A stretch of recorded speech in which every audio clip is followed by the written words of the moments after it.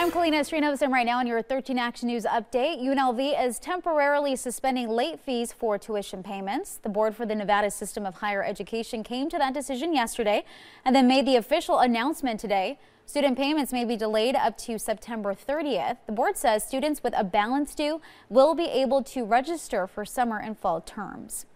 MGM Resorts recognizes several Strip performers who donated to the company's Employee Emergency Grant Fund. It supports workers impacted by the COVID-19 crisis.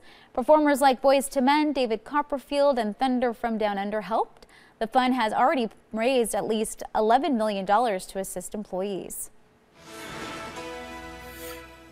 Temperatures in the 60s as of midday on our Wednesday. Breezes picking up outside, waiting for those rain chances. They'll pick up through the afternoon and can't rule out a rumble of thunder either. The chance of some off and on showers will linger this into tonight.